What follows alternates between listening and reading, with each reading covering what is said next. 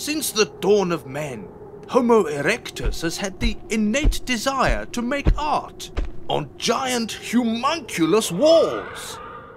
JDH Group found themselves in need of such a wall, so the decision to build it and then cover it in legendary artwork came naturally to them.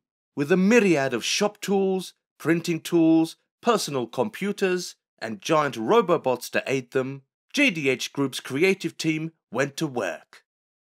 During the conceptual stage, the design team decided to make an historical record of JDH Group, and what better way to do this than through a dramatic retelling of the company's story. The first stage of the artwork was scrawled out by hand on papyrus, and later digitized using bleeding-edge computational devices. Good job, Jeremy! From there, the now digital artwork was touched up by such computer graphic programs called the Photoshop. In order to build a robot-themed wall, you need a robot. In this case, a computer numerical controlled robot, also known as a CNC.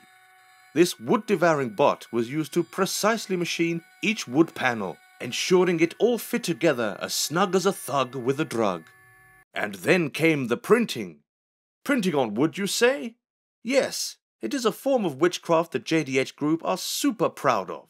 Not many had the ability to print directly to a substrate ripped from the bowels of Mother Nature herself, but you have to agree the destruction of trees never looked so good.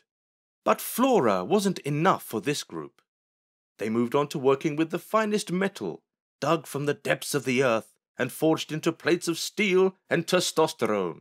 Said plates were then cut down and once again printed upon, forming the means to chronicle this tale of adventure. It all came together quite nicely.